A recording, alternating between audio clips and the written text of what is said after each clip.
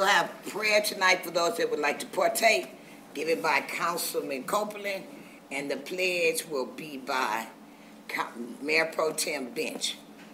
If you'd like to participate, please bow your heads. Gracious Father, we thank you for this evening. We thank you for this opportunity for us to come together as city officials as well as our community to make decisions on the betterment of our community. Father, we ask for your guidance and grace and wisdom as we continue to move forward in this great city. We thank you for all the presentations that we will hear tonight. We thank you that although this information will be a lot, that it will be concise and we will be able to get out at an expected time. Father, we thank you, oh God, for continuing to covering us as we continue to serve our community. Father, we ask that you touch our police officers, our firefighters, those, our social workers, those who are working with those who need the most support. So thank you again for your guidance and your grace this evening. And we pray this in your Son, Jesus' name. Amen. Amen. I pledge allegiance to the flag of the United States of America and to the republic for which it stands, one nation, under God, indivisible, with liberty and justice for all.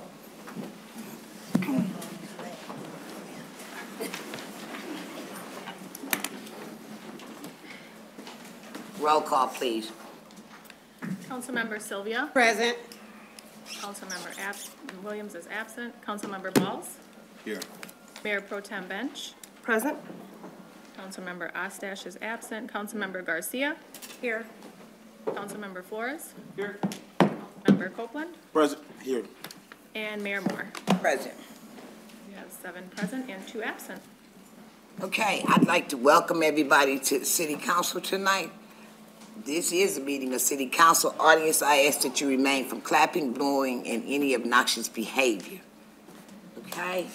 All council people, let's put those phones on vibrate or silent, and let's put these computers as well on silent.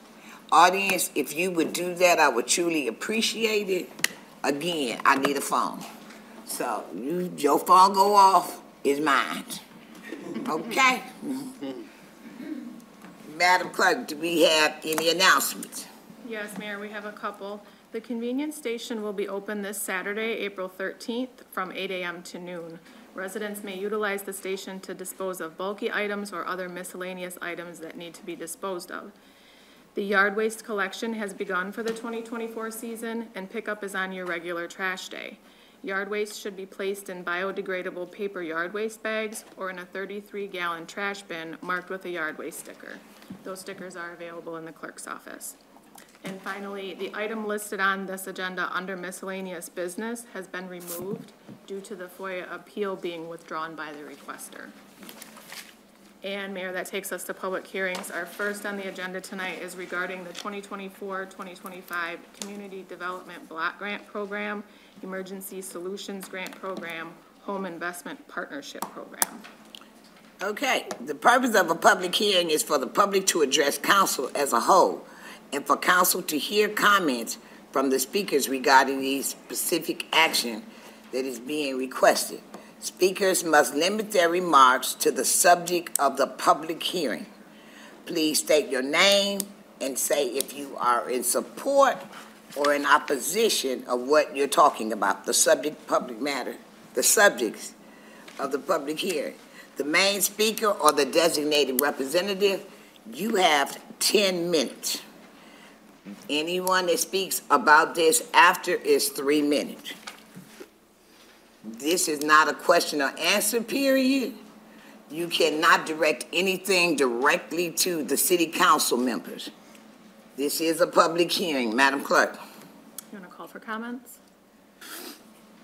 This is where you call for comments. Comments. Okay. I'm sorry.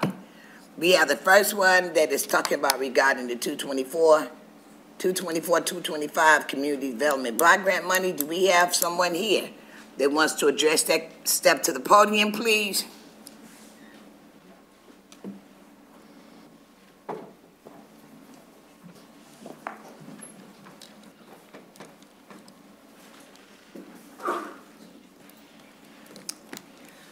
Good evening, Mayor Moore, Mayor Pro Tem Bench, City Council, City Manager, and staff.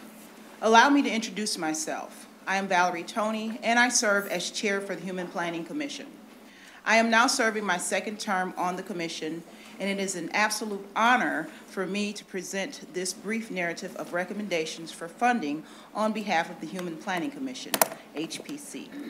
I speak this evening on behalf of the HPC, and we hope the information we have prepared will assist you in your review and approval of the submitted allocations. The HPC met in November to interview Emergency Solutions Grant, ESG, applicants, and then in January of this year for Community Development Block Grant, CDBG, and home applicants. The applications were reviewed by CDBG staff, and the information was compiled and provided to the HPC and all of you. The HPC reviewed all the applications and prepared questions to ask the applicants during their interview. As you know, each applicant is allowed 5 minutes to make a presentation, and HPC is given 10 minutes to ask questions of them. Once interviews were finished, deliberations were done as a commission, and the allocations were prepared for your consideration. Please allow me a quick moment to acknowledge the members of the HPC. Commissioners, if you're here, please stand as I call your name. Commissioner Darlene Carpenter, Commissioner Carmen Hamilton, Commissioner Beth Carson Church, Commissioner Heather Collins, Commissioner Dennis L. Morrison, Commissioner Carla Lamar, Commissioner Stephen Myers, Commissioner Rollin C. Carter, myself, Commissioner Valerie Toney, Commissioner Suzanne Smokoska, Commissioner Lula Woodard, Commissioner Michael Faust, Commissioner Roberta Bidwell, Commissioner Henry M. Porterfield, Jr., Commissioner Kathy Wagner, and Commissioner Deborah Melkonian. On behalf of the HPC, I would like to thank City Council Member Bill Ostache and Mayor Brenda Moore for attending many of the interview sessions. The support from the City Council was greatly appreciated by the HPC and CDBG staff. Thank you so much. Is there anyone else that would like to speak to this subject? Call number 2. Is there anyone else who would like to speak to this subject matter? Last and final time. Is there anyone else who would like to speak to this public hearing? I need a motion to close the public hearing. So moved. Second. It's been moved and second. All those in favor signify by saying aye. Aye. All those opposed, nay. Our second public hearing is regarding the proposed drinking water and clean water state revolving fund project plans. Call for comments. Call for comments. She already up there, I'm sorry. But anybody like to make, she's already up there. It's like what I'm calling for, she's standing there. I'm sorry, it's good to laugh, it's good to laugh. We have a representative who is gonna be the main representative, and we will start with this young lady. Please state your name. My name is Meghana Kamath. Can I get you to pull that mic closer to you? Sorry. Okay.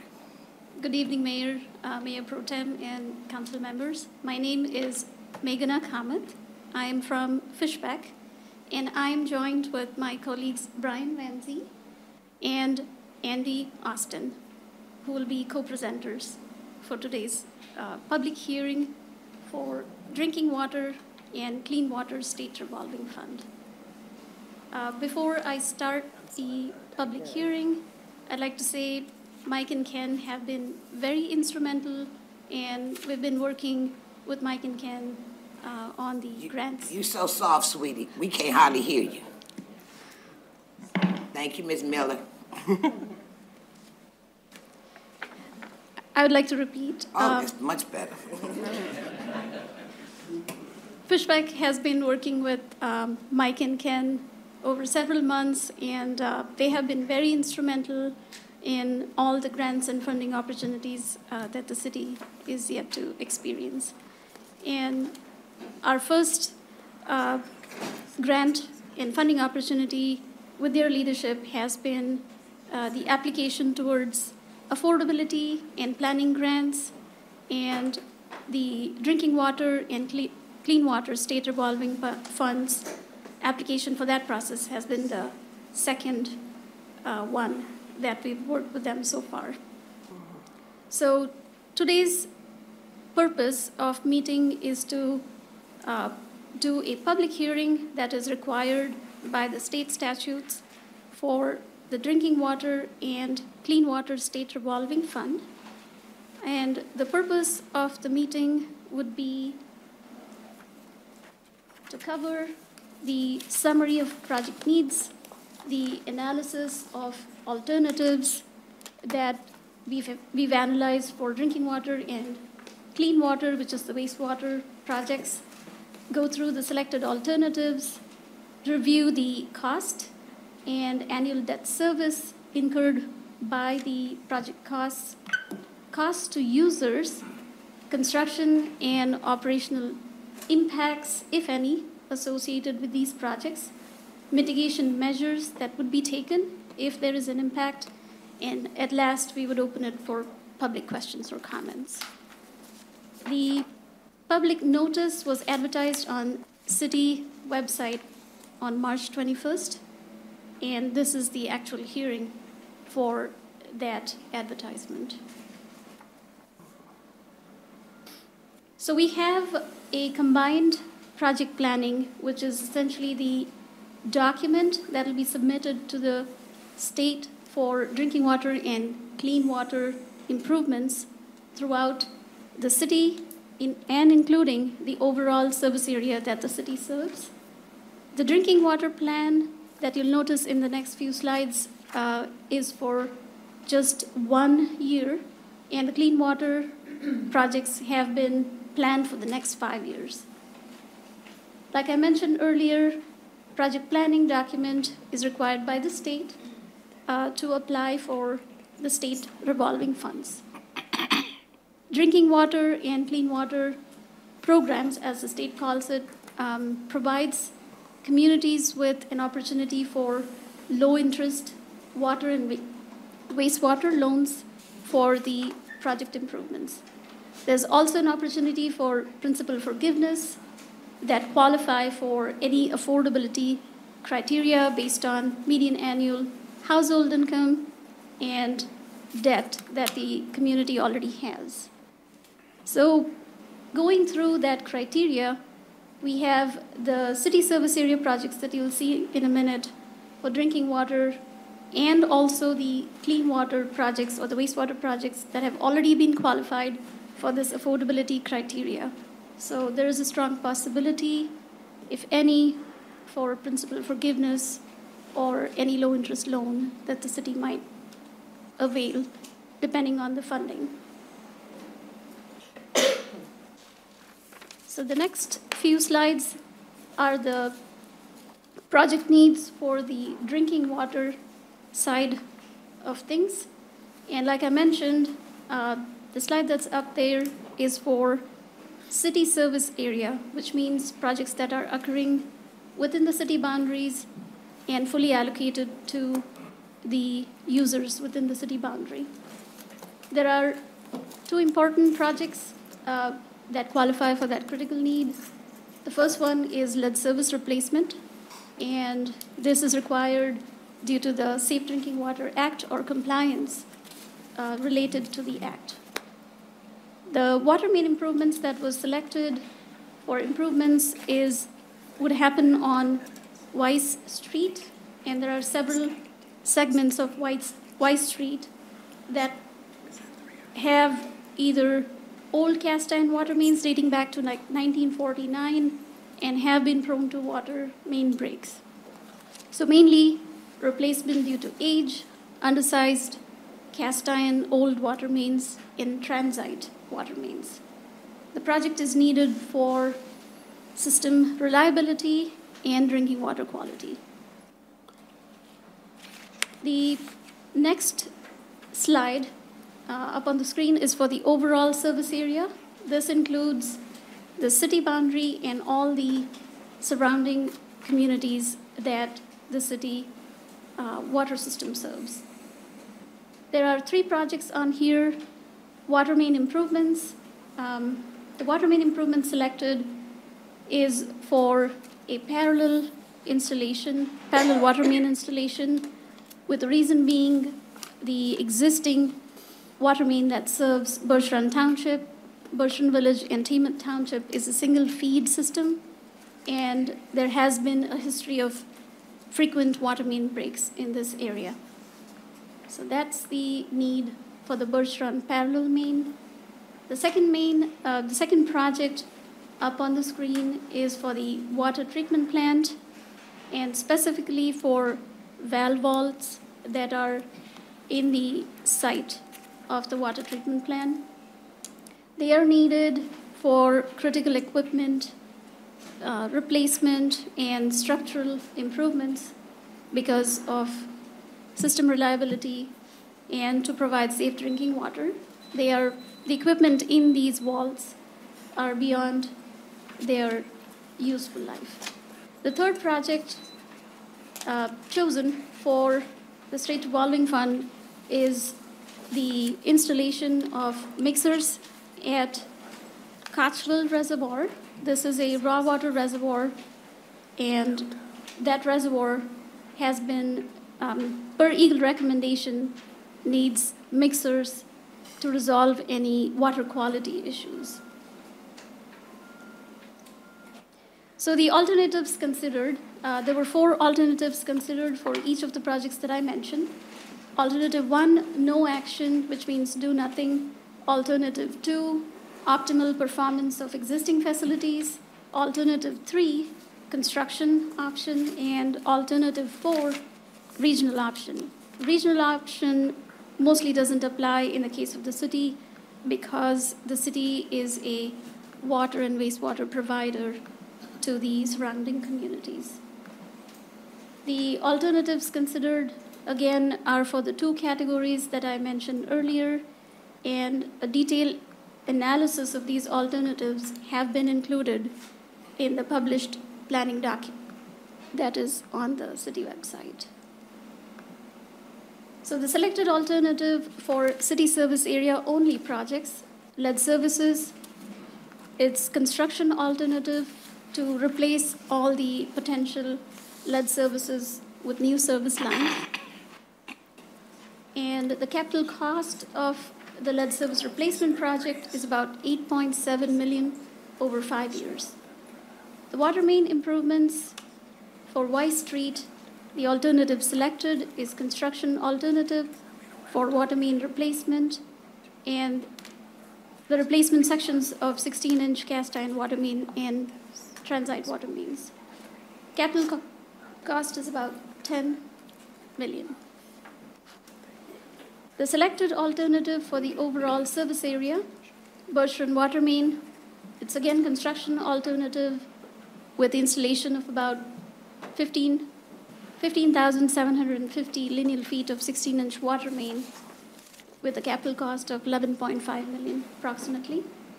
Water treatment valve vault, the alternative chosen is optimal performance of existing facilities, and the capital cost is about $610. Our 10 minutes is up. I think they plan on doing a swap, but So- I think they're gonna tap out. Swap team, tag team, let's go. You got 3 minutes. Each of you. Yep, thank you. So, to continue with what Megan was presenting, this slide presents the anticipated cost for the water projects. On the right column, you see anticipated debt that has already been included in the increase in the user rates. And here's just a summary of those user rates for the various areas. Now moving on to the clean water projects. The clean water, even though it says clean water, is for the wastewater treatment plant. Clean water is what gets discharged to the water after it's been processed. So we looked at 5 areas of projects there: preliminary treatment, primary treatment, UV disinfection, effluent pump station, and solids handling. Along with the wastewater treatment plant area, we looked at retention basin. The first basin was the Weiss Retention Basin, located at Carlton and Weiss Street, one of the larger ones in Saginaw. Here's some items that need to be addressed: pump station, dewatering building, the retention basin structure itself, chlorinization, yard piping. There's additional RTBs, or retention basins, that need to be addressed throughout the city, and those are for flow metering, chlorinization, instrumentation, and control improvements. There's a river crossing that needs improvements, and also sewer improvements. So like the drinking water, we looked at 4 alternatives for each of these projects: no action, optimization, construction, and regional, and considered that for each of the projects. Preliminary treatment, we chose alternative 2, basically replace in kind, new pumps, piping, and gates. The primary treatment at the wastewater plant, we also chose alternative 2, replacement in kind with equipment, rehabilitation of the structures. UV disinfection, they currently use chemical for disinfection. We chose alternative 3, which would be UV disinfection, so you don't have any chemical that the operators have to work with. Effluent pump station we chose to replace in kind, and then solids handling would be replace in kind. They currently do lime stabilization. And I will let Brian. Good timing, young man, good timing. All right. So the selected alternative on the Wise Basin we chose was alternative 2. And that's basically a rehab of the pump station that's out there, a replacement of the wet well isolation gates, some work to the vortex separator which moves grit, all the yard piping out there because it's all the ground settling, and then replacement of the hypochlorite system. And then the selected alternatives on the other basins is the flow meter and chlorine feed system at 5 other basins, and then also instrumentation and controls at those same 5 locations. The river crossing is alternative 2. That's cleaning and lining of that sewer crossing, and the sewer improvements throughout the city are random sewer lines that are in poor shape that need to be replaced. And then going through the cost and the debt service on this, the projects are divided out over those 5 years. And so your first 5 years is $18 million, and then you got that same thing for each consecutive year, trying to spread those projects out. And then the user cost increase. Now, just pointing out that the user cost has already been implemented. It was the city's done very well planning in anticipation of these projects, and the user cost has already been put in place back in the July rate study. So there's no additional fees from this. The impacts on the project, the surrounding areas, historical and cultural, there are no impacts from the projects. They're in existing sites, so we're not changing anything.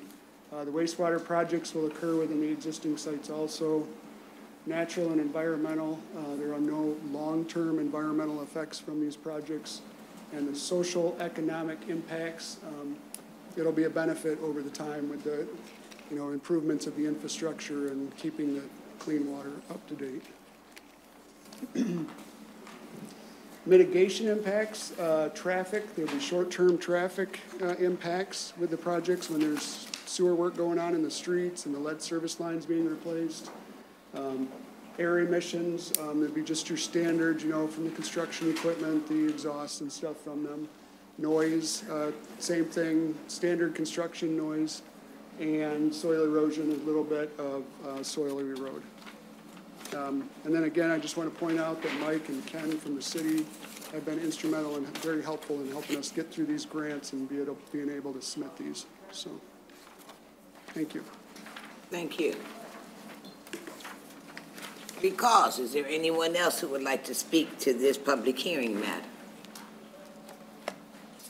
Number 2, is there anyone else who would like to speak to this subject hearing matter? Last and final time, if there's anyone else that would like to speak to this public hearing, I need a motion to close this public hearing. So moved. Second. It's been moved in second. All those in favor signify by saying aye. Aye. All those opposed, nay. Madam Clerk. It takes us to public input. Speakers, you are still to remain courteous and polite at all times. The clerk will call you to the podium. You have 3 minutes. There's a timer on there. I need you to get everything you want to say within that 3 minutes. I will tell you closer to that 3 minutes to wrap it up. Remember, no booing, clapping, or obnoxious behavior. Madam Clerk. Our first speaker is Melanie Velasco.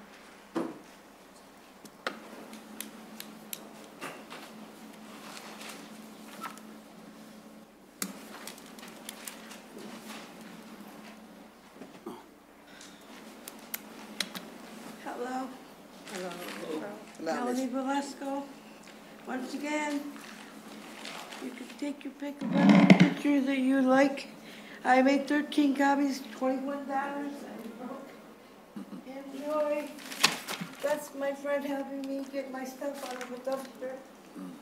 Other than 908 court, and I have successfully got it condemned. I didn't expect that it'd be a really big cost to me and a couple of really. But if I have to be evicted because of the condemned sign, everybody else, well, it's, where are we going? Thank you.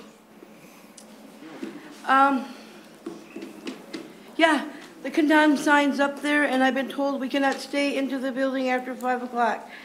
Other people seem to think they got grace, but they do not have grace.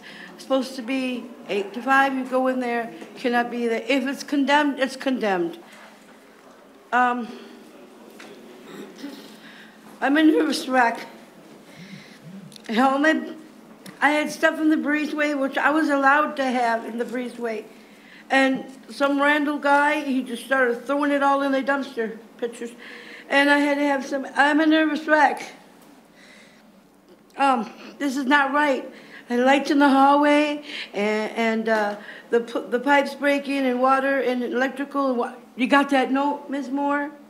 You got that note? And nobody likes me now, but the building was condemned, and chips fall. As they fall, we're going to be homeless, yeah. But this is a sad thing. My sister's a millionaire, and she bought 2 houses in this. But me say something nice. This not so cool town. I wish she would have bought them in Ypsilanti, where she was living with her husband. This all started when the bed bug got on her in the summertime when she came to visit me. You know how miserable the last holidays have been? Because I have bed bugs and cockroaches. I cannot visit anybody, and then when I go there, I have to show them that I'm not bitten by bed bugs and I don't have any cockroaches. Isn't that lovely? How wonderful, wonderful holidays I have been having. And my sister is dying, and I tried to spend 2 days with her yesterday, and today I had to sift and get some more stuff out of the breezeway. Randall says he's going to throw it all in the dumpster. I have got to have time in order to get all of my belongings. I worked last week at getting it, most of it out of the apartment. I'm working on it.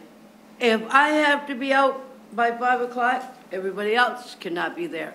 I'm going back, and if anybody else is there after 5 o'clock and they traipse into our building, 908 Court Street, I'm calling the police. Because the police told me today that they cannot evict me and throw my stuff. Because Randall said he's going to throw my stuff into the dumpster because I had to get it all out of my apartment.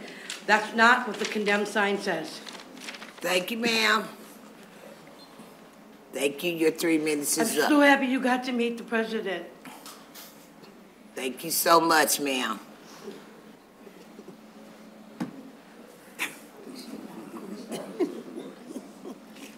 I'm going to see my doctor. Okay. Okay, so have a seat. Have a seat. I'm right there. Okay. I don't know what I'm gonna do. I think I'm not sick. I don't think I'm well. Well, Okay. this city makes me sick. Our next speaker is John Iea.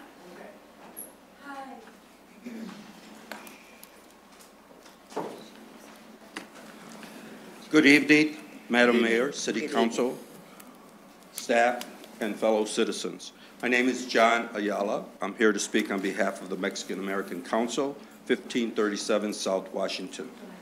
I want to first thank you for the capital funding you provided us via ARPA. Little did we know how pivotal to our efforts, improvements and repairs to our building would be. That being said, we find ourselves prioritizing what will be done and what will remain unattended. Not because we were wasteful or ostentatious in what we prioritized, but because the scope turned out to be much larger than we expected.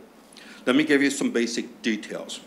What was identified needing updating and repairs was $20,000 more than our allocation for ARPA capital funds. The remediation of asbestos, mold, lead, paint in our building was missed in our planning. The result was a need for remediation at a cost of $22,000. We did not plan for window replacement, estimating anywhere from $18,000 to $35,000. At the least, replacing the basement windows would help us prevent a recurrence of mold issues. Our understanding of the program funds, our understanding that program funds and capital funds could not cross over to cover shortages on one side or the other. We have been modest in our requests for funding. We want to make sure we could deliver and felt an obligation to only ask for what was needed. This in large measure is a recognition that for every dollar we receive is a dollar that won't go elsewhere. There are many good organizations in our community, and if our being frugal affords opportunity, that is what we wanted to do. In our effort to stay within our capital budget, we will not have our second floor updated or repaired. We will also not re-insulate the building at this time. Those two actions will cover the funding shortage that we have of $42,000. If permitted, the transfer of programming dollars could help us cover capital shortfalls. What remains unfunded are updates to the windows. All of our spending is local, providing a multiplier impact to the city for ARPA funds. In addition to our desire to ensure a safe environment, our location places us where many see us every day. We want to represent ourselves and the city in a way that does Saginaw proud. In our block, we have a beautiful church, beautiful law offices, and we want to step up our game and be a part of that. We want a good look for Saginaw. We're even contemplating color schemes that will complement our neighbors so that we blend in and enhance the total look. Let us take you on a tour of the building. Let us answer your questions. I have prepared a summary of our progress to date for Guidehouse. Included in that summary is how ARPA funds are being used. The paper trail is crystal clear. Please consider our request for additional capital funding or permission to make a transfer from programming to capital, or better yet, to combine them and let us spend it the way that makes the most sense so that we don't have to continually come back as we learn more. Wrap it up, sir. Thank you. Thank you. Thank you. Our next speaker is Tammy Camel.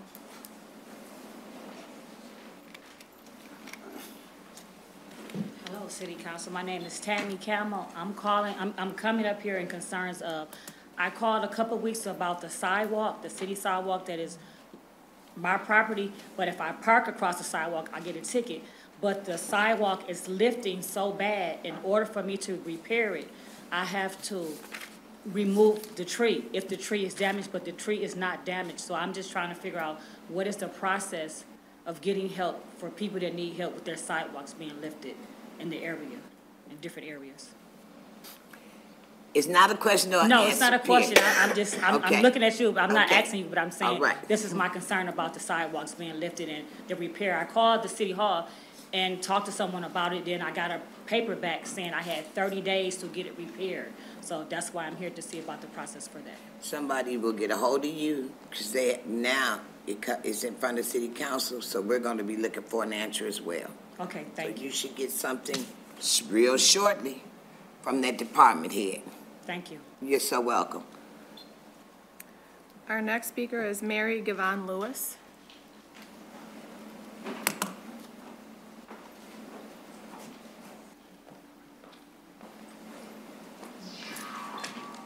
Good afternoon, everyone. Good afternoon. My name is Mary J. Gavon Lewis. I am a retiree from the Saginaw Public School. 8 years ago, I joined Women's Colors. I said, let me find something to do, and I'm so glad that the Lord put me there, because I love trying to give back to my community with time, dealing with kids. To this day, I see an old student from Coulter School in here now. And Women's of Colors do so much for the community. It's a nonprofit. We just asking for some support from the city. We're trying to establish a building so we can do more and have a stable place so we can do different things. We have so many different things that Women's of Color does.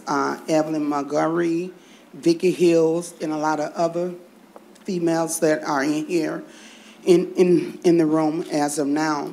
So we just asking for some more support to help us get a building.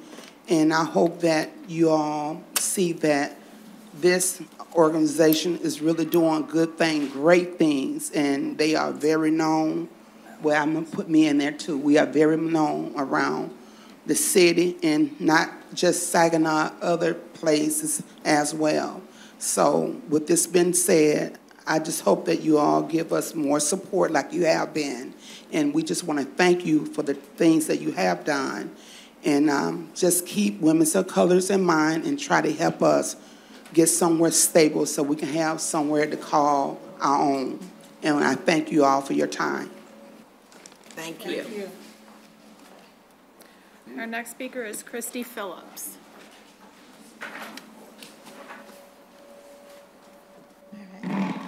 Good evening. Good evening. And my name is Christy Phillips, and I am a program coordinator for Women of Colors, and I'm also a prevention specialist. And I'm going to kind of echo some of the sentiments of Mary. And I've been with Women of Colors for 3 years. And when I started working there, the building was owned by Learn to Earn Academy. And in fact, I worked there almost a year, being the only person in the whole building because it was during COVID. But the work that Women of Colors does is just phenomenal. I mean, we have a small staff, but it is so much, the work that we do is vital to the community, and it's so important, and there's so many different things that we do. And it is now owned by the Board of Education, and I think you all know they've asked us to vacate the premises by August. And in addition to the many things that Women of Colors does in the community, we currently teach 4 life skill classes at that building where we are now at Success Academy, as well as Thompson Middle School, Mackinac Academy, TriCap, Emmaus House. And we just graduated 2 classes at Arthur Hill. And we plan to restart classes in the fall at Bridgeport and Holy Cross. And I actually teach some of those classes, but primarily we teach life skill classes. And of course, the TriCat, we teach to those residents to kind of help them re-entry back into society, but also the classes that we teach, the life skill classes that we teach for the children. It is so important and it's so vital, and it teaches them a lot of things as far as the choices that they make and the low-risk choices versus the high-risk choices and the consequences. And Women of Colors, we desperately need a building. We need our own building to avoid being displaced again. Saginaw is hurting right now, and it's going to take the village to come together to comfort the residents. And Women of Colors is an agency committed to making a difference.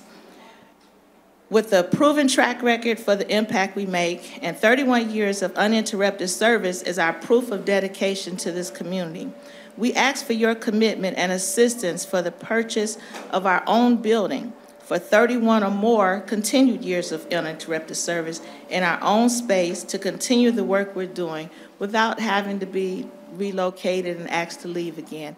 So that's why we're asking for your commitment. We do thank you for the funding that we have received, and we just ask that you please, when you're at the table and you're thinking about how that money is going to be spent, that if you consider women of colors, it would make a big impact on the community, and we have proven that we are committed to this community, and we just ask your commitment to women of colors. Thank you. Thank you. Thank you. Our next speaker is Frederick Stewart.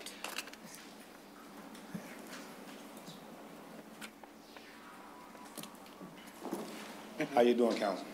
Hello. My name is Frederick Stewart, and I'm talking about my subject is I'm a property owner at 2931 Russell, and what I'm discussing today is a variance for a carpool that's on that property. I do a lot for the community, especially for the youth. I changed a couple of kids' lives. And the problem is that when I do things up under there, sometimes it rains. And I just wanted a carpool up over there. So I put it up there, not knowing that for a carpool, I thought that'd be an exception for, you know, to put it up there without the permit. But I guess I was wrong.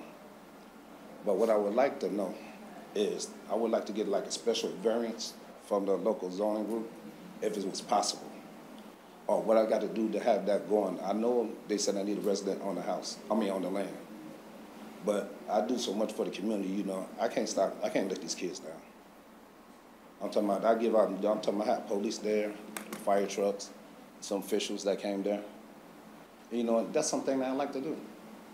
And, you know, we call that area, it's on the south side of town, it's called the Tree.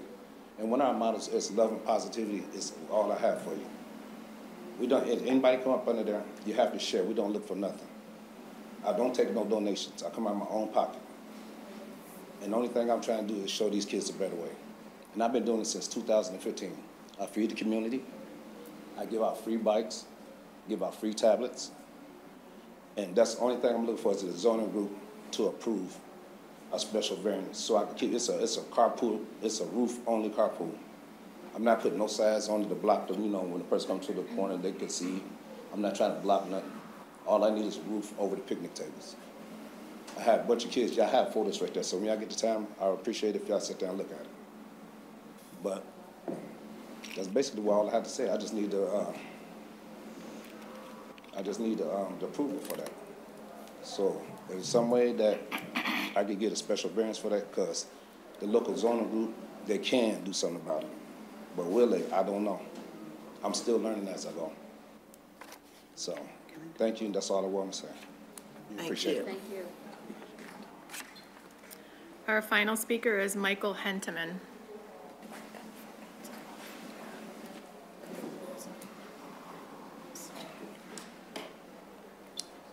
Good evening, Madam Mayor and council members.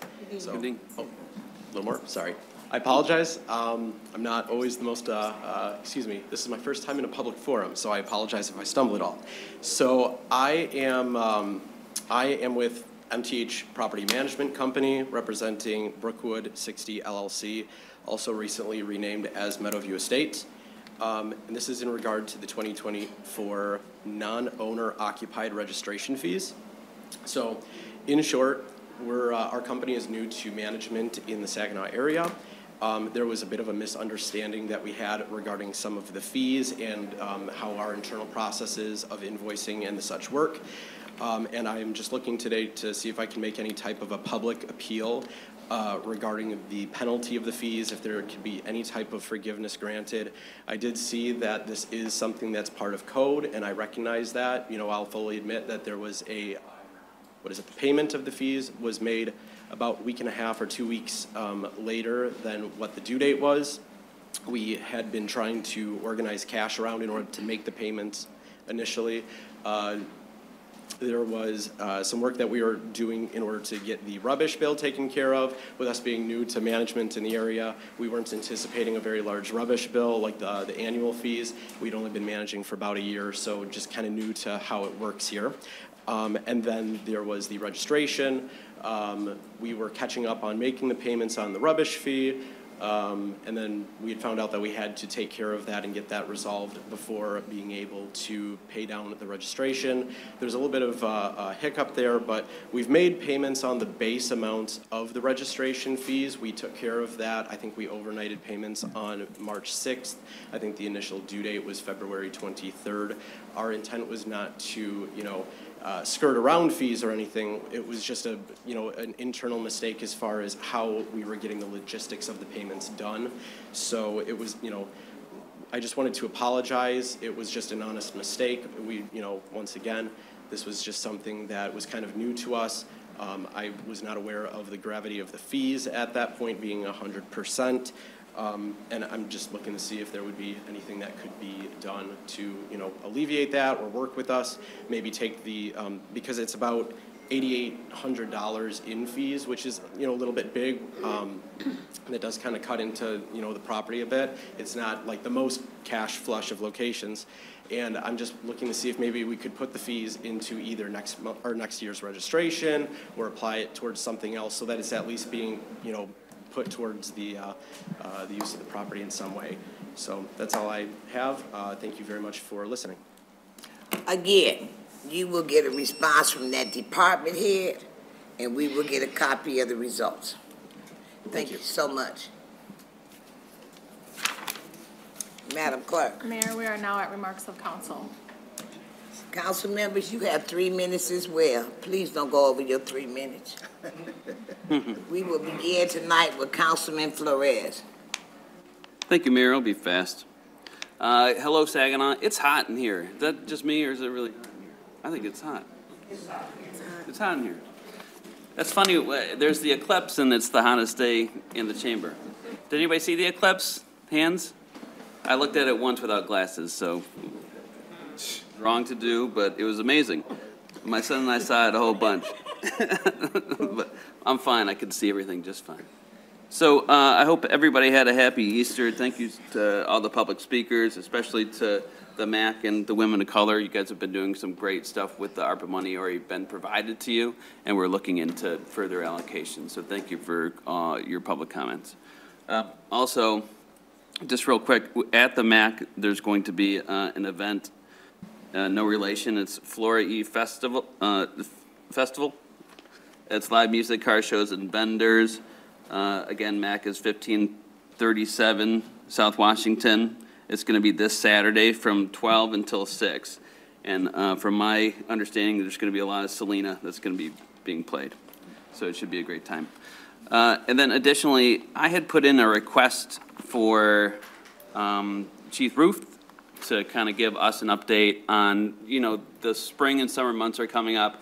We know that the gun violence especially, tends to have an uptick during those months and just their plans moving forward. So thank you for all that information that you've given. It's very data-driven. Hopefully the city manager could put it on our website.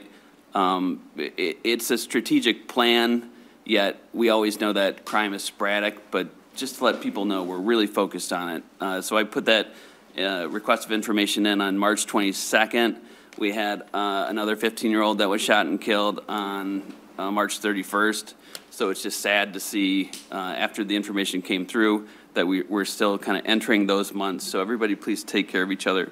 And then last, if anybody has any information on the murder of Keyshawn Banks, Quan Lee, Quay Smithers, Mario Bolger, Pamela Whitson, Ryan Clemens, Roy Whitson III, Cortez Hampton, Mazzy Reddickson, Jonathan Lamar Van, Ronald Pacheco, and DeLance Stevens.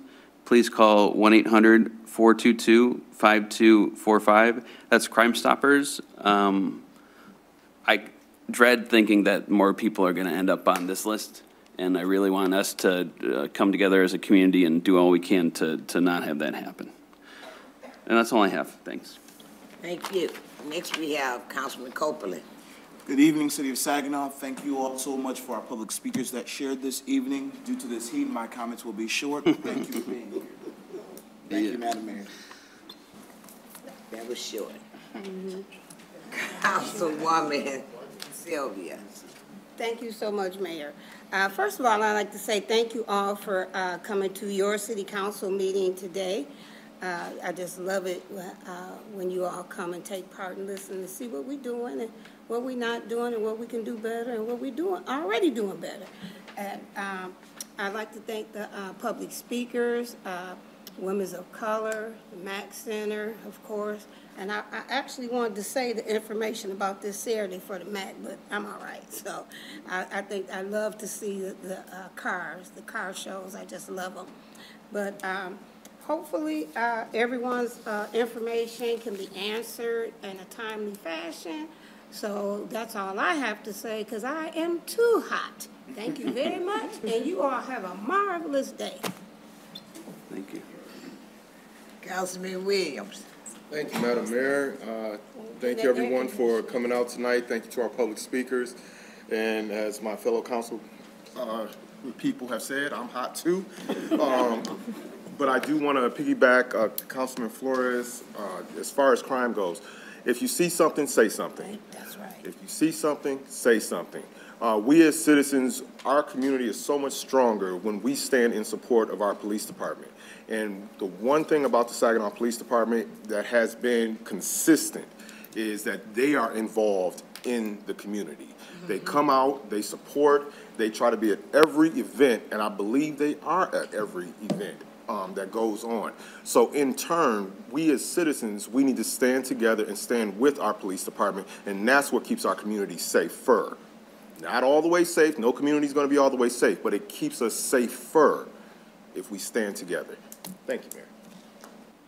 You can tell you work for law enforcement. Thank you, sir. Next, we have Councilman Balls. Thank you, Madam Mayor. I guess I'm going to speak on some of those same lines, but I'm not going to give up my time. Because we have some serious issues here in the city of Saginaw, and it got a lot to do with the kids and the young adults. And I'd like to thank the Women of Color for doing all you do for our community. The MAC Center, I thank you guys for doing what you're doing. The Big Brothers and Sisters Program, Boys and Girls Club, all the community centers here in the city of Saginaw. We all trying to pour into these kids and help them to be productive members of society. But it's obvious, y'all, we got some problems here because we keep getting to the same predicament. We having kids murder each other, or accident with guns and stuff like that. I just happen to be a member of the Big Brothers and Sisters Program for 30-some years, and I'm helping out with the mentoring program called HELP. And that young student, the 15-year-old student, was one of our members in the HELP organization.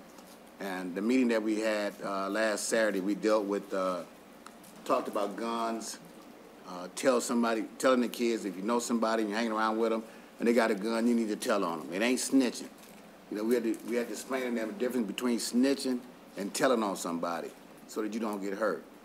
You snitch on somebody if y'all plan to do a crime together, and then you end up telling on him, that's snitching, and both of y'all did the crime.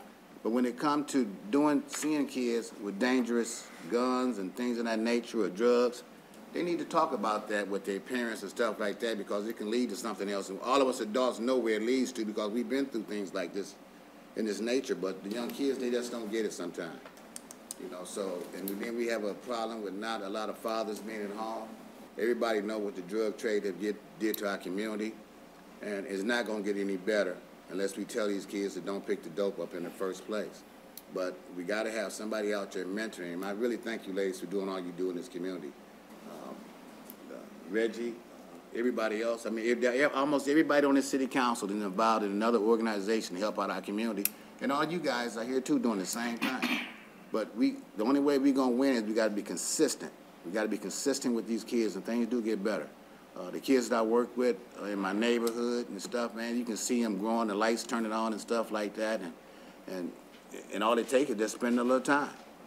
Investing some time in these kids pays off way more dividends than you ever would know, because a lot of times they come back and tell you. I had one to come back and tell me recently, I got him into the heating, air conditioning trade. And he came back and he got a new car, He was all happy and stuff and came by and knocked on my door. And, man, before he left, I told him, don't never come on my house doing this again, because I had tears in my eyes when he left. But it was good to see the kids are doing better for themselves. So all we got to do is just each one teach one, and things will get better. Thanks for letting me share that.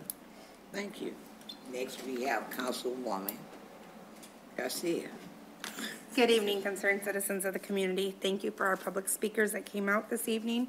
Women of Colors, keep up the great work that you guys been doing for over the past 20 years or so. And also to Mr. Bobby DeLeon at the MAC Center and John, great talks we had. Can't wait to see the end results. I know that you guys had a little bit setbacks, and of course with our Michigan weather, it doesn't always go plan accordingly to the way we want, but hang in there, there's light at the end of the tunnel, so can't wait to see all that. And of course, they have the Selena tribute this Saturday, so I want to go, and it's going to be a nice day for that as well.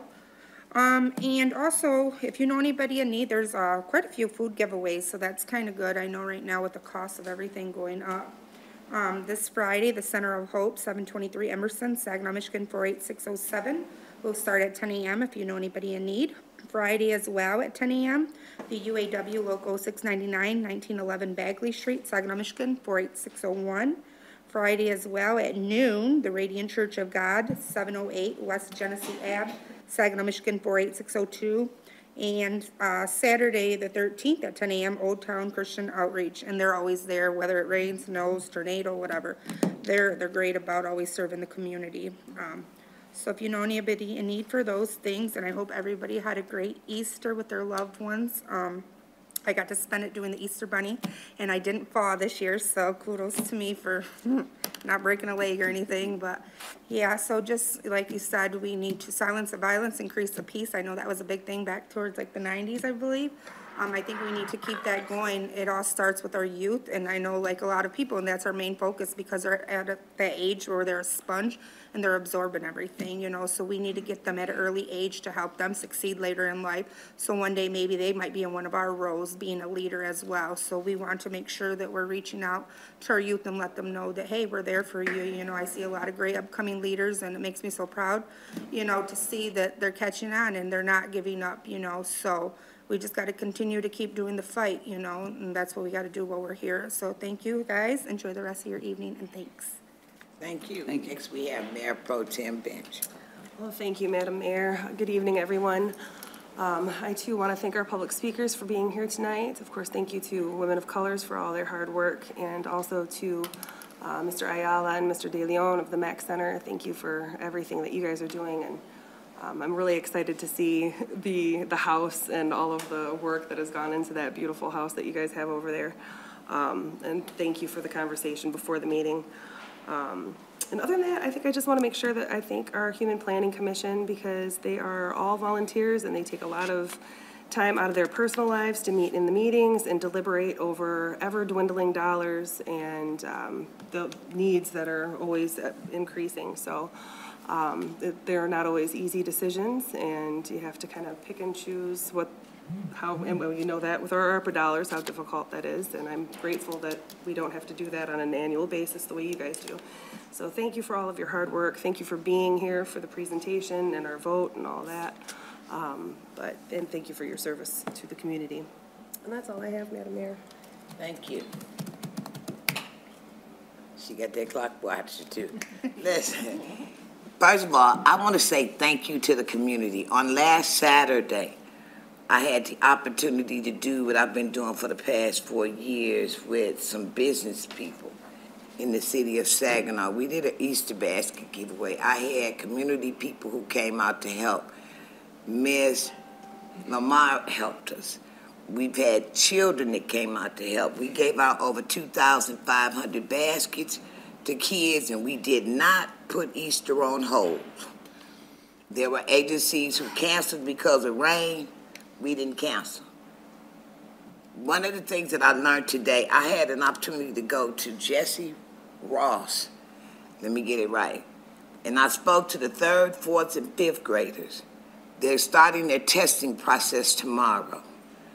It's very important that we as adults, if you've got children, they're starting that testing process. We need to make sure that they get in the bed, get some rest, and we need to make sure we feed them something in the morning before they go to school. If these schools' test scores are not high enough, I need everybody to understand this. They're going to shut them down. I'm in this chair right now because of Buena Vista High School in 2012. They shut the school down in April, and I fought like hell to get it back open with some more people, and we did. I just need for everybody to stop looking for your neighbor to do it. If you see it, come on and help. Those children, I told them if their test scores came up, which I pray that they do, because we need a school on the south end. We don't need no more schools closing. We need Jesse Ross. So anybody that knows any kid that goes to any of the public schools, it's testing process starting tomorrow. We need to make sure they've got something to eat in the morning. If not, get up and send them to school. They got food for them. You just have to get them there. I know I'm fussing. But I looked at them little munchkins today, and I said to myself, this is my future. Some of them is just as bad as I was, but they paid attention, and all they wanted to do was hear me say, I know you can do it, and I love you. Sometimes just a kind word can go a long way. So if you got some little munchkins in your neighborhood, please encourage them to go to bed for the next 4 weeks because they're testing, okay? And if those test scores come back bad, I don't work for the public school system. I have a granddaughter who goes to Sassa. She's a 4.9. How did she get there? We test her. Thank you so much, Madam Clerk. That takes us to reports from the manager. Mr. Manager. Thank you, Madam Mayor, and we do apologize for the heat in the room today, but you recall the project that you all approved some time ago for new air conditioning and ventilation, but the boiler system is very old, and that was on today because of the time of the year, and then when we tried to turn the air on, we found that it was frozen. So some issues here. Hopefully we can get that fixed, and we'll have a new system soon enough, so we won't have that issue any longer. We do have a presentation this evening, and just a few items before that. Council members have an opportunity to meet with the representatives from Corning, who are investing in Saginaw County, and they're looking at how to fill a lot of jobs fairly quickly, and also looking at some other issues on helping to provide transportation if there's people from the city that may be able to work there but can't get there, childcare issues, and different things like that. So if you would like to do that, please contact Vicki Davis in my office. The city does have a new web page as well. Technical services staff worked with Civic Plus, so if you get an opportunity, that went live last week. It's specifically designed to be easier to navigate and to be able to use with smartphones and tablets, which most people are engaging on. So check that out. And we did have the presentation and the public hearing today, but I do want to recognize the city's Water and Wastewater Administration. They noticed that some of the scoring could potentially be improved with some different philosophies in our application process for grants, and they implemented some of those, and we were recently notified that on the latest round of application for EAGLE grants to strategically improve our system, we're third on the priority list now, which is great because it's not a huge amount of funding, but it is $500,000 from the Clean Water Plan, and it looks like they're going to fund the top 17, so we should get funding for that. So we'll continue to work on that. And finally, our group on city council and city staff has been working to try to get Barry as a sister city for the city. We're moving that forward, and we plan to host them here during the Memorial Cup, and there'll be an opportunity for council members to meet with them. Hopefully we can have an agreement signed with them and have an event here at City Hall. We're going to host them for 2 days, so we'll get that information when we have the plan finalized. And we had an item on our last agenda from the Historic District Commission, so council requested an update from our HDC. So Alex Mixter, who is our Historic District Commission Chairman, is here today to provide you information regarding that item. Well, Thank good you, evening. Alex. Good evening. I'd like to say thank you for the time tonight. This is one of my favorite topics that I could probably talk about for hours, but I promised that I would not talk for hours. One of the things that we've been doing lately is really looking at what we have within the city of Saginaw. And this really all began with a look at the master plan. It's only a couple pages in that you can actually see a whole bunch of historic sites that are located on this map. And that kind of prompted us to think about what we do protect, what we oversee. And it really prompted the question, we should be looking at these and really taking inventory of which historic sites I'm sorry, that we need to look at the things that are important to us. And so I think it's really important to look at the legend on here because we have quite a few historic sites, but not all of these are actually protected by the Historic District Commission. There's a lot of differences. In fact, if you look at the legend on the right, we're looking at things that are on the National Register, and also things that are locally protected, and also things that would be eligible to be protected under the HDC. So I want to kind of give a quick lesson on the difference between the National Register and the local historic districts.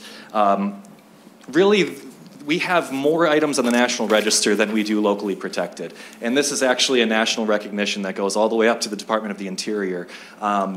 So one of the advantages of being on the National Register, it's primarily a recognition, but you become eligible for a 20% tax credit, which is a very substantial cost. And there are a number of projects throughout the city of Saginaw that have actually taken advantage of that. And it's not just the structures, it's the parks, it could be a neon sign. There are a number of things that hold meaning to the community, and those are the things that we need to be looking at.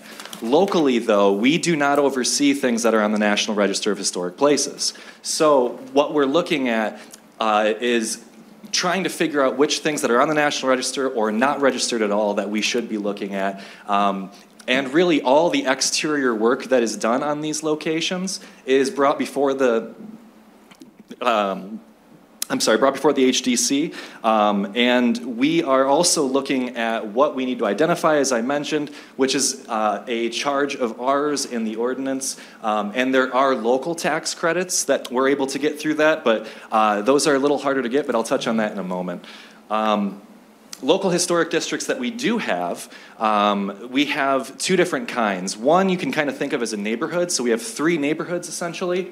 One is Heritage Square, the other one's the Old Town Business District, and then pretty much north of Court Street all along North Michigan Avenue, we have a number of homes and beautiful churches and buildings that we protect. And then for the individual buildings, we've got the Temple Theater, the Armory in Jefferson 1, and only recently, we just recently added the Potter Street Station. And when we look at the National Register, there's a problem that kind of becomes obvious, which is that we have homes like the Charles Peters home, which has been gone for about 20 years now. And that's on the master plan, that's on the National Register. 1514 North Michigan Avenue is just outside of the North Michigan Avenue district, and we lost that one in 2018. This is a great example of a building that's not on the local district, it's not on the National Register, but it is eligible. This was one of my favorite buildings until there was an emergency where it had to be brought down in 2021. So a year before we published our master plan, we lost this beautiful structure. It's one of my favorites. And if we look at the why they made these things into historic sites on the National Register, you can actually go back and read what they were doing half a century ago that brought them to the conclusion that these things were important. But what that does is it kind of gives us a snapshot of what the neighborhood used to look like. So when they did this, all the way back in 1979, there were 390 buildings. And we looked at this and thought, okay, how many of those remain? Well, 263 of those have already been demolished in one neighborhood. So more than 2/3 of this district that was identified, more than 50 years ago, we no longer have. And this is where the novelty of historic preservation really comes into action, because it's important to recognize these as homes. It's not just, you know, a cool old building, it's homes. And if you talk to any of the realtors, we have high demand here and low inventory, and we're looking more at people rehabbing things because the cost of new construction is so astronomical that it's becoming more in trend and cheaper to restore.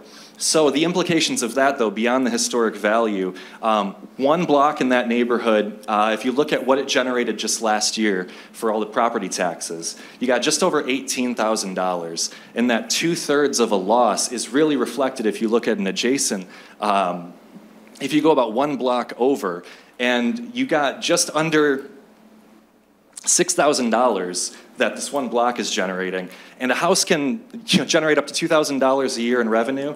A vacant lot's around $80. So that difference in what we're able to capture is pretty astronomical. But we've been doing our homework, and just in 2022, we created the very first local historic district in 19 years. So I'm very proud of the fact that our commission has really, restarted a process that we've really needed to get going for quite some time. Currently under study, we've got the Rothke houses. We actually heard from the Friends of Theodore Rothke that they would like to see these preserved. And we also have the Behringer building, which is a fantastic example of the kind of architecture that was going on at the end of the 1800s. And I would like to thank Mr. Morales and all of the city staff who have put a lot of thought into this building and what kind of investment we could make to try to drive this towards, try to drive this towards actually being completely redeveloped. The next school we have is what was Hanley Elementary. And this is a school that's in the school district that we need to really be looking into to figure out how to reuse this building.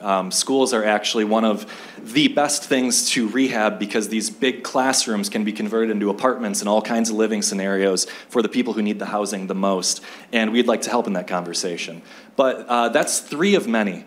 And we have a lot of work ahead of us, and I think it's important to note that there are only about 3 or 4 people who are volunteers who are doing these historic district studies, and they take time. And while we appreciate the patience, we have a lot of work ahead of us to identify these things and make sure that, just because it's not listed as historic does not mean that it's not historic. And the one that we're looking at right now that came to you at the last meeting is this one right here. And this one is very important to us because it contains the very historic intersection of, Genesee and Washington.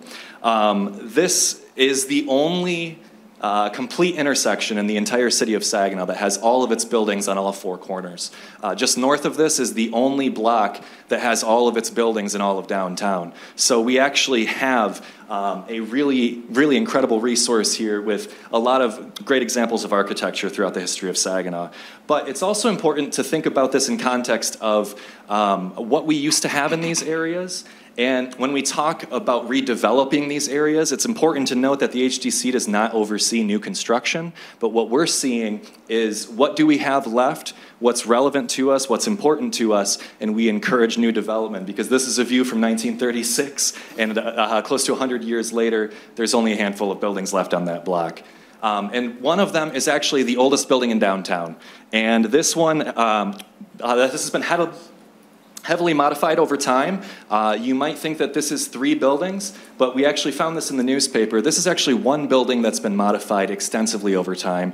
And it's actually very interesting that we ended up basically where we started with this. Because you can see that there's no buildings on the left here, but that kind of points to where we are today versus 150 years ago, because what they did with that was they built it out to this. And they kept building and building onto what they had. And this kind of a block, there's only 3 structures in this entire picture that are still standing. So things have changed over the years, but they've also changed just in that time frame, because if you look at the block on the right, that turns into this. So half that block comes down. We have a lot of Art Deco that goes up, and now that's come down, and what's going to come next could be really, really fantastic. But there's been a lot of modifications over the years.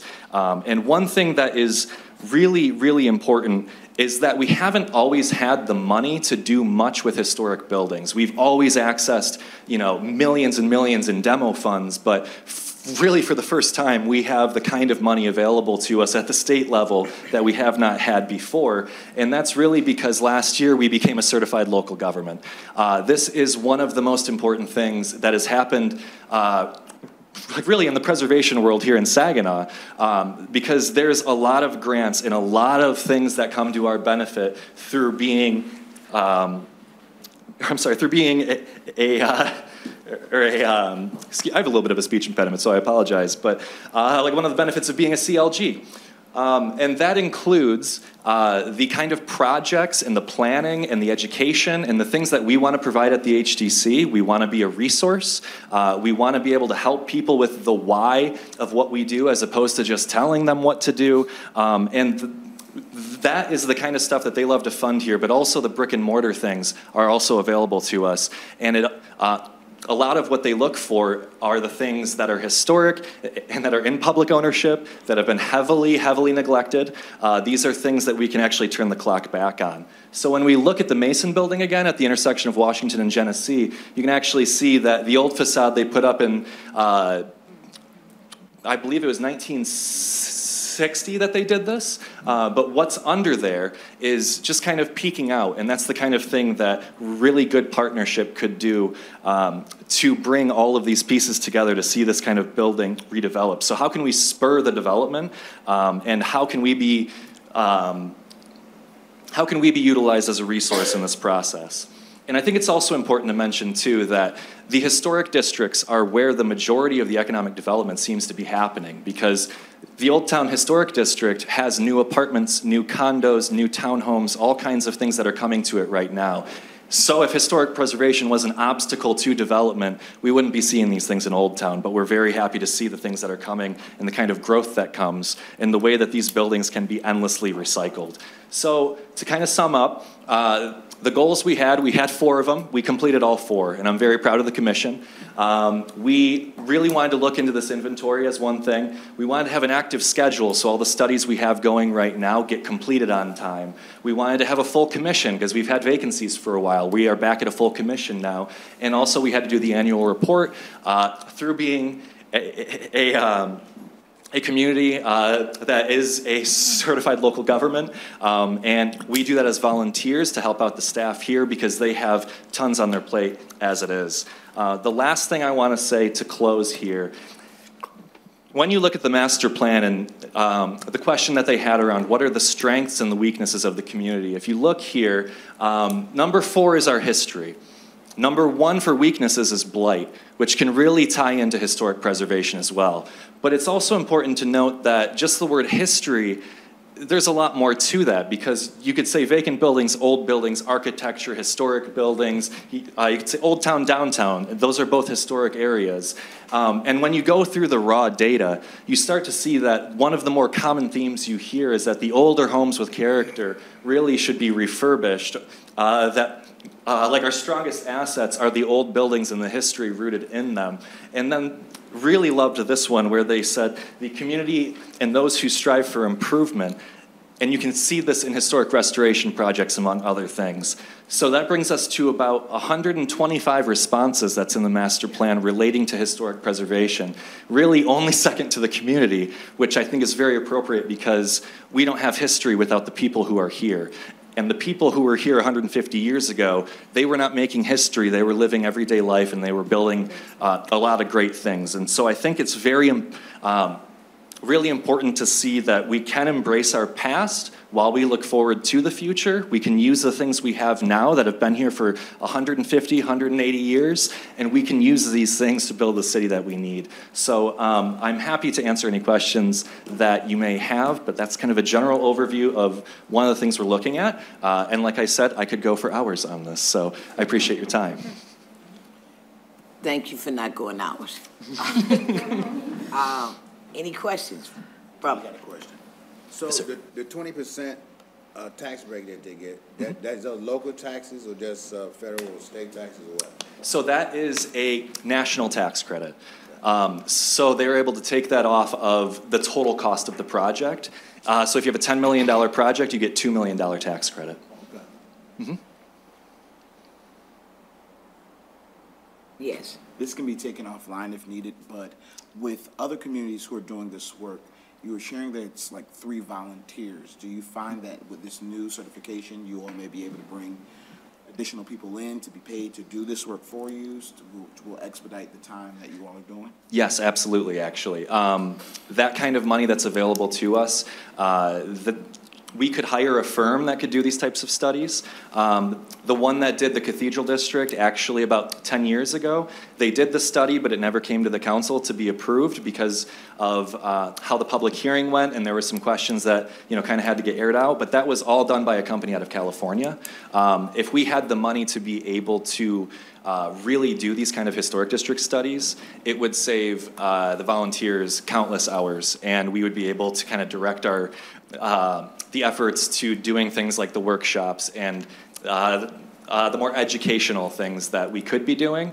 And that's where we'd like to be more of a resource, is to really see how we can bring things to Saginaw, the kind of workshops we could be doing, the kind of education we could be doing. But that type of funding is crucial for these types of things because there are companies that do this professionally. Yes. The governor just announced that they got a couple of $200 million, I think, for housing. Are you guys trying to tap into that? Maybe we can use some of that money to refurnish some of the schools and make them apartments, because all over the state and over the country, you know, they have repurposed schools and they're really beautiful when they get through with them. I'm not 100% sure on the $200 million that was allocated, so I'll have to get back to you on that part. But it is very, very important to note, like you said, that there are other communities like Flint that are doing this type of rehab work on their old schools. What we have is so much, it's very, very important to utilize what we have, because we have people, I mean, even in the public comment earlier, I heard somebody saying that they needed a building, and we just don't have the inventory right now. So to be able to make these kind of buildings available, to say we have this, and it may be kind of a hairy situation because of the obstacles that are ahead of a historic preservation project. There could be problems with the masonry. It's a lot of work just to do the due diligence up front.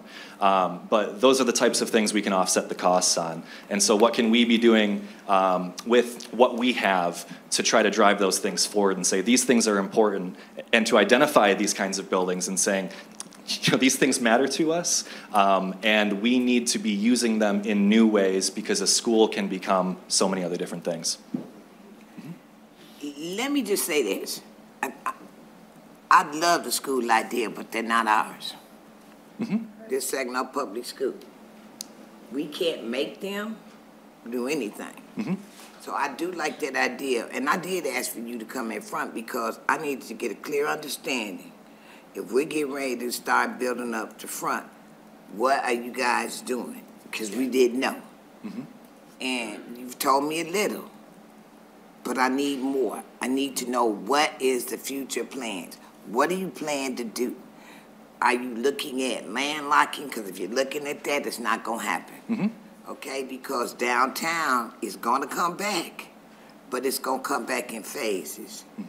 Now, I don't, you know, I don't have a problem with anybody saving anything, but we got to be real. Some buildings are so far gone. I know you said, I was born and raised in Saginaw, so I know what downtown used to look like, okay? I'm not saying that it can't, but I don't want it to look like it used to look. I want it to look better. Okay? So if we can make things better, they may last. So I wanted to just hear, because you wanted us to vote on something, and I'm like, I'm not comfortable, because I don't know what they do. And so for me, I've got a clearer understanding, and I can make a conscious decision now, yay or nay. But before, I'd have said nay.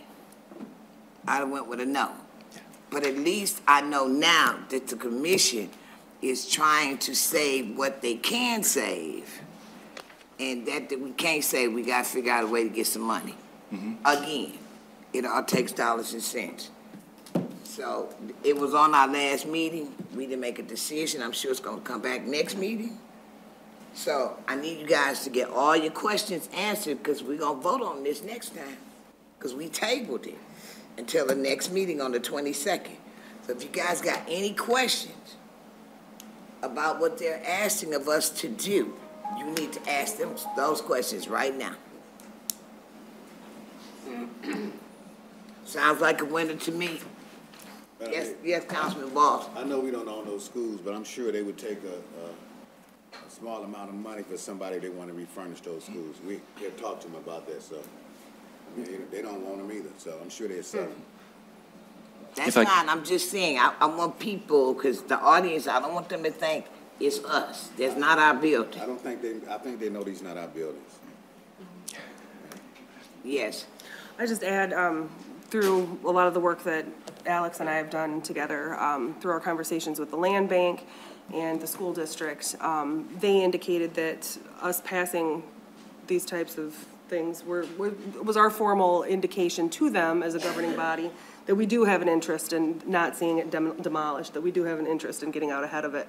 So, I mean, that's mainly what I think that we had started out on this endeavor, indicating that, because the land bank manager says, well, if you pass a historic district, then I have some documentation that indicates to me that this is something I might want to prioritize. So I appreciate the work you guys are doing, and I'm glad to see that you guys are trying to save what little we have left. Thank you. So. And if I could on that note, actually. Don't underestimate Saginaw. We got a lot of life in this city, okay? We got if I could a lot on of that life. note, Mayor. People have to sit back and, no, it's not gonna be like it was. If that's the case, help us lift the tax cap from 1979. Help us lift that. Help us lift that one. So, any other questions? Yes, Councilman Flores. Thank you, Mayor. Could you go back to the image of the 4 buildings in the intersection there? Should be able to. That one is right here. Thank you. Of those buildings, which one would you think is most important historically to the city of Saginaw? Oh, that's tough. So I would actually argue that the Mason Building is the most, really, if there's any picture you look at of our old downtown, really back to the invention of photography, you're going to see this building there. And it's been there for years and years as many different things. And I think that's the important thing, to note, is that we are not going to be bringing back, like, the things of the past that are no longer here. We don't have too many blacksmiths that are opening up around town these days. We don't have pressed metal tin shops either. We need to be using these things not for their original purpose, but for what we need to be now. And I think that what the Mason Building represents is really what we could do could be very symbolic, especially when it comes to removing the facade and seeing it as it was actually supposed to be built. You have a very beautiful intersection here because you've got 20 years of the architectural history where you go from one building to the next, and you go to you got the 1920s with the beautiful Second National Bank building. The lobby there is literally why I joined Huntington Bank, because that is just a fantastic building. And you got the Bancroft and the Eddy; those have been restored. These are all the anchors of our downtown. The one that's being missed all the time is the Mason Building, and it's one of the ones that, really, because of the facade and because of what it looks like now, because of what they did in the 50s and 60s, that it's kind of unrecognizable. You wouldn't even guess that there's a building underneath there. But we're seeing those kinds of removals of the facades all over the country, and those make national headlines. That is a very huge thing in the preservation community, to be removing these things. And I think that within historic preservation, there's a really beautiful, I'm trying to think of the best way to word this, but there's a way of righting the wrongs of the past as well. Not just architecturally, but using the massive inventory of old houses that we have for things like housing justice. There are a lot of things that have been done with these homes and old buildings that aren't necessarily the greatest, and we need to be really making sure that what we're doing with these buildings is moving the city forward. Thank you. Can you go to the picture that's black and white with all the old buildings? Next one. That one. This one right here. So if I was given the same question, I'd argue that all four of them are important, because if you take away one of them, you start to take away all of them. And I think one of the reasons that we had motion to have this conversation is because we have a lack of historical inventory in the city of Saginaw. So we've really come into, I think, in my mind, an identity crisis of who are we currently, who were we, and who are we going to be. But every other city that I've been to and traveled in, it needs to have that type of inventory. I was in Cincinnati on Monday, and there was a building, I was in the neighborhood over the Rhine, which is right downtown on Vine Street. And there was a building that was, 120 years old, Cincinnati, right downtown. And they were working on that. I think it burnt down downtown, right next to the Kroger's headquarters. And instead of demolishing it, they're trying to take that whole neighborhood and reduce their footprint, carbon footprint, and make it into something that it used to be, but kind of keep their identity into something new. So thank you for the presentation. It's very well thought out. Absolutely. Thank you. Anyone else? Yes, ma'am. Just want to say thank you so very much for the presentation. Thank you. Anyone else? Thank you, Alex. Awesome. Thank you, Mr. Morales. And just one final item, I wanted to remind council that we'll be working on providing you an update in late May or early June for all of the ARPA allocations that we have. I know a number of you asked really good questions with these requests that we had about how much had been spent, percentages, and how much was left, and we hope to provide you with that information for all the allocations at that time. So with that, Madam Mayor, that concludes the management update. Okay, Madam Clerk. Any other questions for the manager? Any questions of the city manager? Open up the can of worms. Any questions for the city manager? Okay, Madam Clerk. All right, that takes us to the consent agenda. The agenda has been available at City Hall and on the city webpage and on the SGTV channel 191. I need a motion to approve the consent agenda, leaving room for exception. So moved. Second. Do we have any exceptions?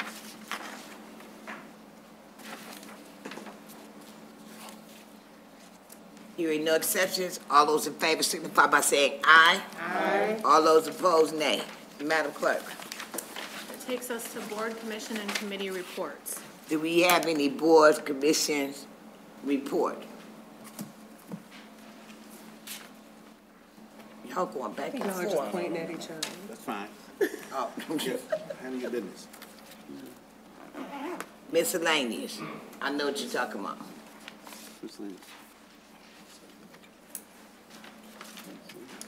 They doing sign language, so I'll let them get their sign language done. You want to report something? No? No, thank you, Mayor. You can make a motion on that allocation. No, that's miscellaneous. Okay. That's miscellaneous. All right. That's why I kept saying. Okay, so we don't have any boards or commission reports. Madam Clerk, We are at appointment of board, commission, and committee members. we have 1 through 9, one appointing and 8 reappointing. I got it right this time. I need a motion to approve, leaving room for exception. Support. Do we have any exceptions? Hearing none, all those in favor signify by saying aye. Aye. All those opposed, nay. Madam Clerk. That takes us to resolutions. Our first on the agenda is to approve the Community Development Block Grant Program Submission Program for year 2024 to 2025. I need a motion to adopt. So moved. Second. No discussion, right? You can have discussion. Can we ask for discussion? Is there anything that needs to be cleared up as it relates to the CBDG fund? Hearing for it, we've got a motion, it's been second. All those in favor signify by saying aye. Aye. All those opposed, nay. Madam Clerk. Our next resolution is to approve the home program submission program for year 2024 to 2025. I need a motion to adopt. So moved. Second. It's been moved and second. Do we have any discussions on this? Hearing none. All those in favor signify by saying aye. Aye. All those opposed, nay. Madam Clerk. Our third resolution is to approve the Homeless Assistance Program Emergency Solutions Grant Submission Program for year 2024 to 2025. I need a motion to approve. So moved. Second. It's been moved and second. Do we have any discussion? All those in favor signify by saying aye. Aye. All those opposed, nay. Madam Clerk. Our fourth resolution is to approve the MDOT contract 24-5181 for maintenance and operation of the underbridge lighting on the Henry Marsh Bridge. I need a motion to adopt. Second. It's been moved and second. Do we have any discussion? Hearing none, all those in favor signify by saying aye. Aye. All those opposed, nay. Madam Clerk. Our fifth resolution is to adopt the final project plan for drinking water system improvements and designate an authorized project representative. I need a motion to adopt. So moved. Second. It's been moved and second. Any discussion? Yes. Yes. I just want to say, I didn't get to say earlier, I'm appreciative of our water department and how this presentation showed that from the work that we've done previously and what our water department worked on in waste management, that we will not be seeing an additional increase. But they worked diligently prior to this study to put that cost ahead of time to our city, that now that we're approving this today, we don't have to worry about an additional cost that's going to impact our citizens because we've already worked on that. Thank you. That's all, Mayor. Just to reiterate, we made that discussion when we increased the water bill. Yes, ma'am. Pop Yes, ma'am. lines, Yeah. okay? Yeah. All right. Any other discussion? Hearing none. All those in favor signify by saying aye. Aye. All those opposed, nay. Madam Clerk. Our final resolution is to adopt a final project plan for wastewater system improvements and designate an authorized project representative. I need a motion to adopt. So move. Second. It's been moved and second. Any discussion? Yes. Yes. What do you mean when you say authorized project representative? I mean, this is someone that we already got in the department, they gotta get somebody else, gotta hire a contractor or what? Where's water man at? Sprayer, I thought that's who it was. You changed your look on me. I kept looking, I'm like, this a water man. Good evening, I'll try to keep this short. Ken. This is Sorry, I'm Ken, the Deputy Director of Water and Wastewater. It's all right, I'm like the backup quarterback, so Mike's off today, so I'm leading the charge today. So what this will be, Councilman, is for a new position for an existing employee that we already have. We're envisioning most likely be Andy Bill, who's our city engineer. We have a lot of projects coming up with a lot of infrastructure upgrades that are going to be going on in water and wastewater. The goal is to have him overseeing, just have one person kind of like tie all the information and all the projects, why they're ongoing and that, to work for Mike and myself so we can better receive that information and compile it and bring it back to you and Tim. Okay, so an already employee we have. Yes. Okay. Any other discussion? Hearing none. All those in favor signify by saying aye. Aye. All those opposed, nay. Madam Clerk. Takes us to miscellaneous business. Do we have any motions or anything that is coming before this body? Yes. Yes, Mayor. I'd motion to adopt the resolution to amend the allocation to the Mexican American Council from $270,000 to $330,000 for eligible capital expenses. There's a motion on the floor. Support. Support. Is there any discussion? Yes. Would we be able to amend what they currently have for programming and just change the verbiage to programming and/or capital? Just in case they haven't increased capital expense, they don't have to come back to us for that capital change because it's already specified as programming or capital or programming? Yes, you could allocate it. You could do that. Yes. So with that, what Councilman Copeland said, does that change the motion by, or does it change, does it change the motion by Councilman Ball? Yeah. Flores. I mean, I'm sorry, Flores, I'm very sorry. Does that change that motion? It has to change. motion to amend though. Not yet. There's been no motion to amend. Amen. Okay. Let me say this. For me, I'm not comfortable with that because we don't have report cards. We don't know how much is spent and what it's been spent on. We allocated money in the very beginning, and we need to get to see if they got funds right now. I would much rather see people spend those, because if we got extra, you're gonna get it. But if we jump the gun and start handing out money to one, you gotta hand it out to everybody. So I'm not comfortable with that motion. I am comfortable with the fact that they can switch it like they asked us to do. Can they use it for either or? That was the question. No, that's not what he said. He increased it. No, let me point over for a second. What he was saying was that they wanted to use some of their own money, not new money, but some of the money that they had. He talking about the money that they already got, if they can use some of that towards infrastructure. That was his question. Who are you talking about first? I'm talking. Mr. Copeland? Yes. Oh, yeah, well, he was, but I'm saying the motion that's on the floor, I'm saying I'm not comfortable with, because they got monies that they can spend now That's fine. and come back, and we're gonna have money left over. We made enough trials and errors from this table.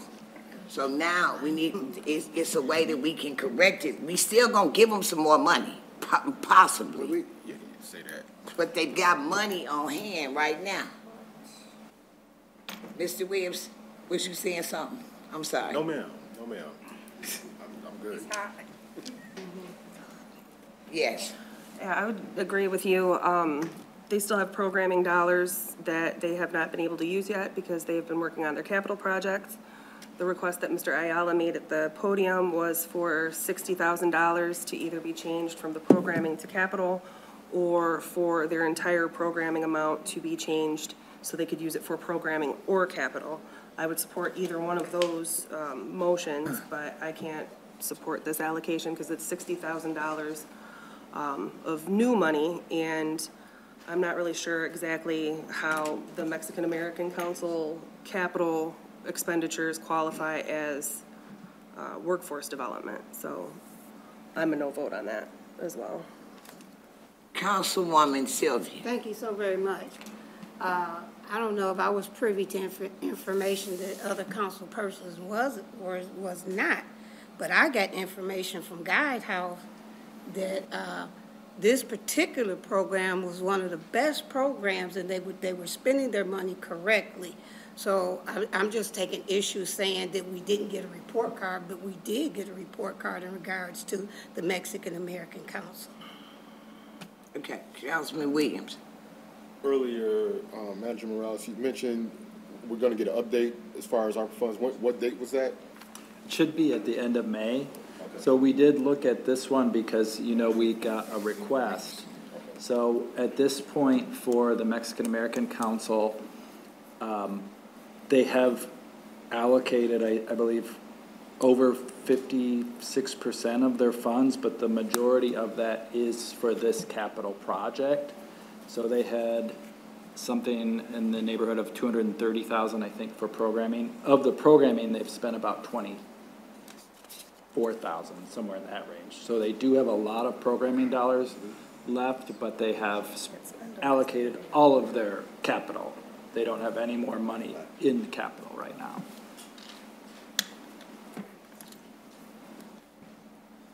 Okay, I did y'all say. Yes. Thank you, Mayor.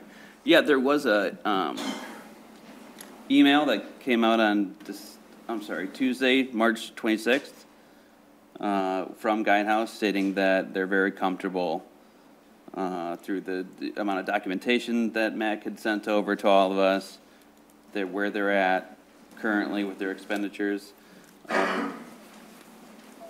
So there has been a report card, and it's, in my assessment, I'm not a teacher, but an A. So I'll motion to amend the current language to allow for their programming dollars to be used as capital dollars at this point without changing the amount they've been awarded. Makes sense to me. Would it be and or still, because if they did want to use program? They're gonna just take Mayor, we've got a motion without a second yet, so you need a second. Thank you. discussion. No, I'm just saying if he switches it, does it have to say and or, just in case they do want to use capital once they get it completed? I mean, they probably don't have much time. Does it? But they've asked, could they switch it over to use it for either or, so yeah. Right, okay. So, Just want to make yeah. sure the right terminology Yeah, because that's what he said earlier. Right. Can we use it for this or this? Correct. But they want to use I it. just want to make sure the verbiage is correct. Or, yeah, would cover it.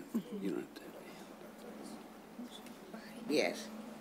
Would we also need to then further amend it, and it's probably, further amend it to strike the increase? If we're I think that we need to do that vote I thought his first on the language did first that. motion. I already motioned that.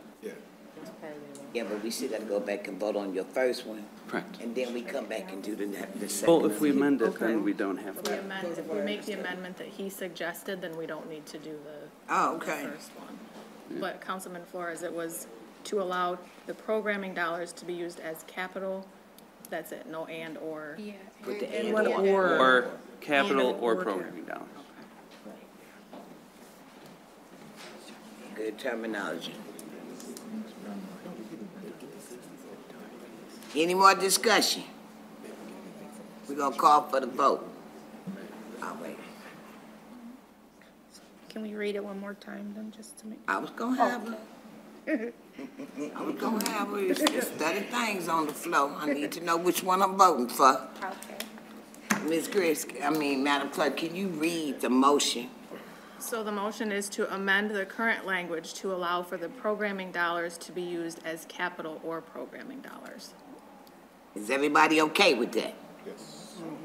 It's been moved in second. I'm calling for the vote. All those in favor signify by saying aye. Aye. All those opposed, nay. Do we have any more motions? So that was a motion to amend. We still need a motion on the main motion as amended, See, correct? you were still the first one, right? No, it's been amended now. I'm listening to what the attorney say. We shoot down this one. The amendment increased it, We should though, have the voted first no on motion. this and then made a difference. The amendment replaced the proposed resolution language to take out the increase and allow the current allocation That's right. for We gotta vote programming for to that be one used because it either had the or. increase. So we just need to vote on the main motion As as amended. amended, correct. There you go. I just said that. I'm sorry. So we gonna go back to the original motion with that, As which amended. was, It's amended now. You right, approve the it's amended amendment. now, but we gonna go to the first motion that he made, right? The main motion as amended. The main motion as amended. Can you read that? The motion as amended is to, the current language is to allow for programming dollars to be used as capital or programming dollars. I thought it was an increase in So it. it's, you're approving the, no, you struck the language for Okay. the increase. It's been moved in second. Call for the vote.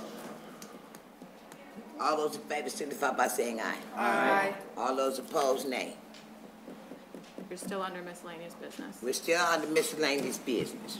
Does anybody, yes, sir. I'd like the motion that we adjourn, Mayor. Well, we gonna do that in a minute. We still under There's miscellaneous. a motion is always under order. No, but before we do that, I wanted to thank, and they left before we could, the staff that worked this weekend. For everybody who came in this weekend and worked on that window project, I wanted to just publicly thank them for coming in. Yolanda and her team, you did a marvelous job. There's gonna be a lot of happy people when they get these new windows in their house. Madam Clerk, I'll second Michael's motion. I need a motion that, they ain't finna move till I hit this hammer. I need a motion to approve. You already did. Yeah, I second his Okay. motion. Y'all moved in second. Yes. All those in favor signify by saying aye. Aye. All those opposed, nay. Everybody have a good next 2 weeks.